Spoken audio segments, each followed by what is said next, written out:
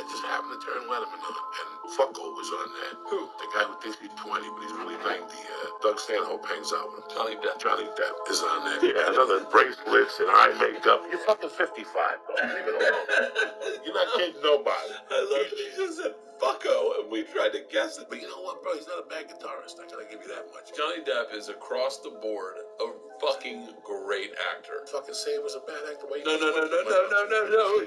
Fucko. You started calling him Fucko. Fucko. Well, I don't know the guy, but he's a nice guy. You know, Fucko. He'd understand. Letterman said to him, when you shoot your fucking movies, do you watch them? And he goes, I don't watch dick.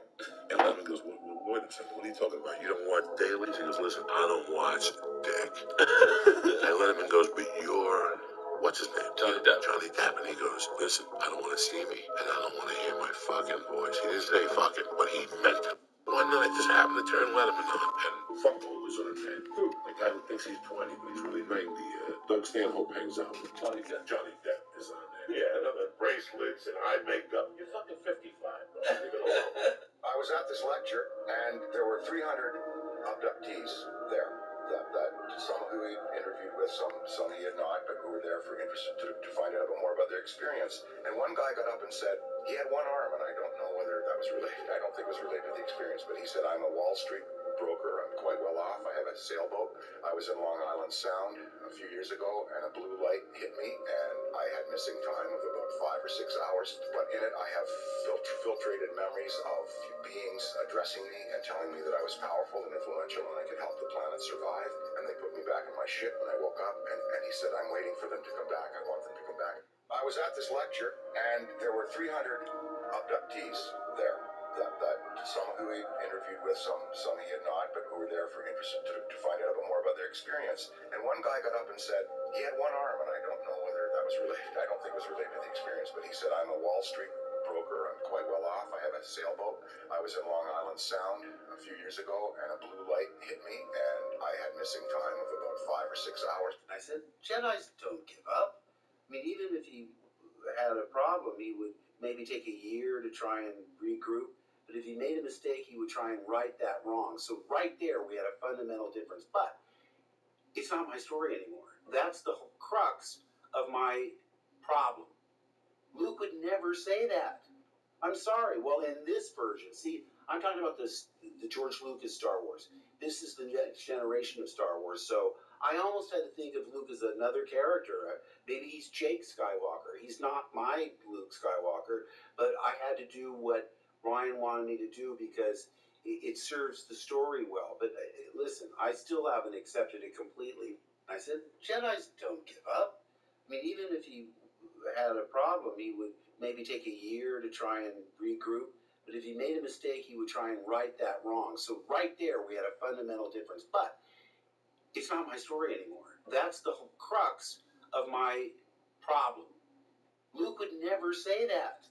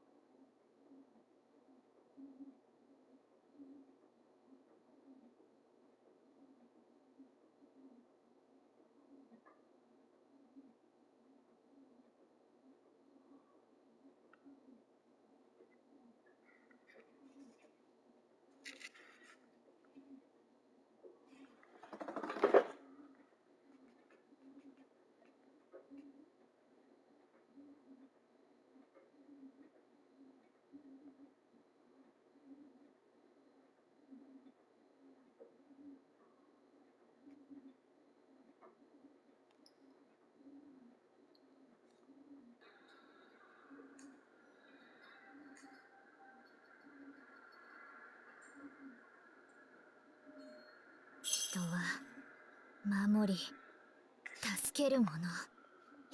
傷つけない。絶対に傷つけない。お前も鬼にならないか。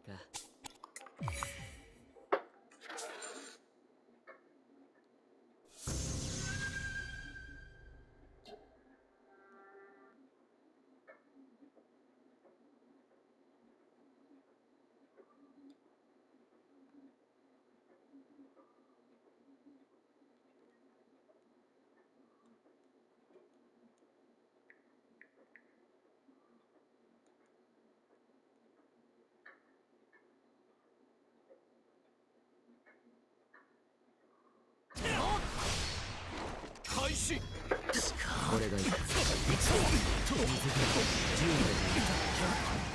れがいい。なぎ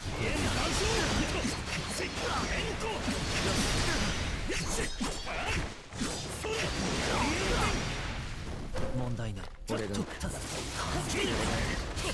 れでいい。赤き炎鵬をお目に焼き付けろ。準備はできた。任せろ。よし。責務を全うする。任せろ。水分。よし。勝負あり。2本目開始。任せろ。よし、これでいい。任せろ。どうした。こう思った。前方を目に焼き付けろ。おったと問題ない。水がいい。俺が行く。これでいい。これでいい。なぎ。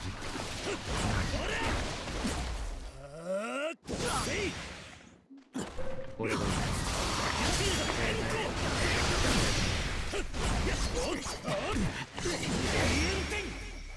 勝負あり。3本目開始。任せろ。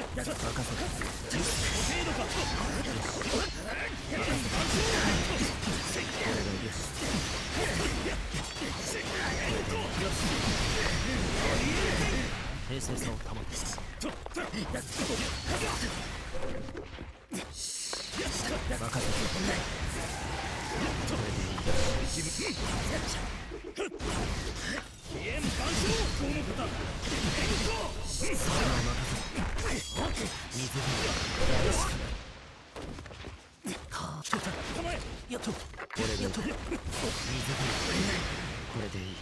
これでいい。全てを振り絞る。俺がやる。ここで切る。そこまでだ。よし。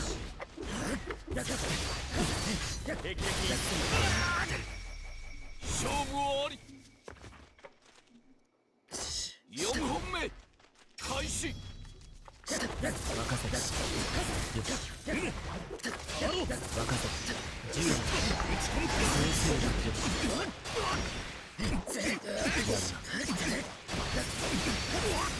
準備はできた。任せろ。大丈夫。これでいい。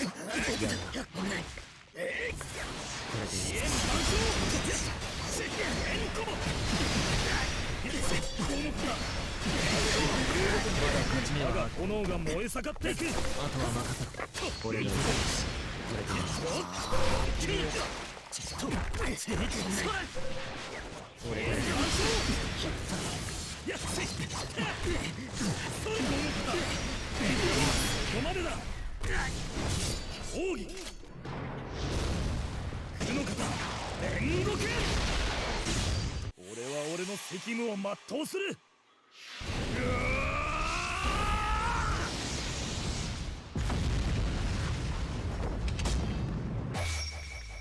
勝負あり。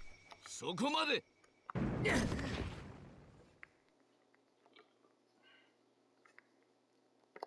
我が赤き炎闘に焼き尽くせぬものなし。開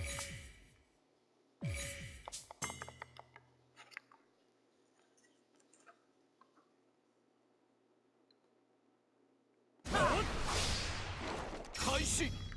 行くぞ。俺が行く。これで水俺が行く。これで水着10生成力10生成力俺が行く。これで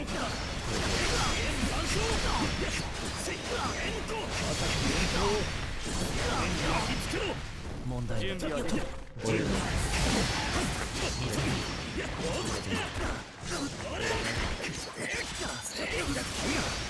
素晴らしいぞ。雷の呼吸一の型霹靂一戦新作勝負あり。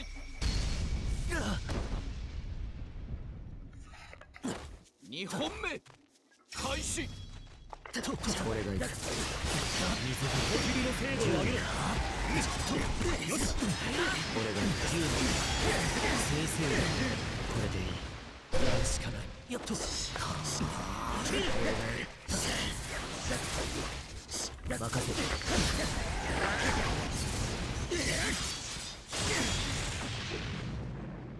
全集中。いつでも変わってやれるぞ。素晴らしいぞ。任せろ。ここで切る。霹靂一閃。あとは任せろ。水着取った。俺が先生を今しかない。よし。呼吸の精度を上げろ。任せろ。勝負あり。3本目開始。よし。任せろ。10年。呼吸の精度を上げろ。気力が充実して素晴らしいぞ。充実して俺任せろ。10年。先生を慌てる。練習された。素晴らしいぞ。いつでも変わってやれるぞ。あとは任せろ。変わろう。俺が行く。勝負あり。これでいい。4本目開始。俺が行く。俺が行く。これで俺が行く。先生はそれでいい。大丈夫。10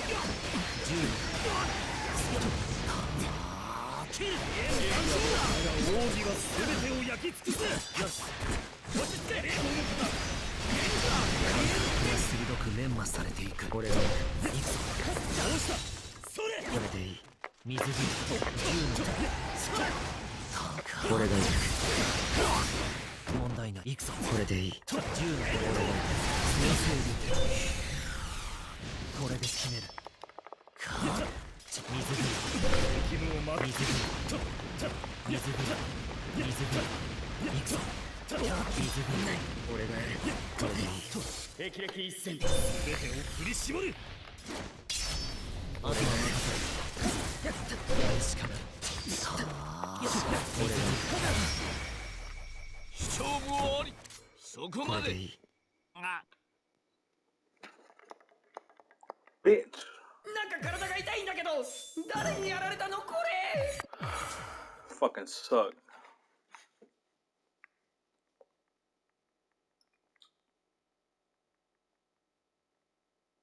Up to you, bitch. You want to get your ass whipped again?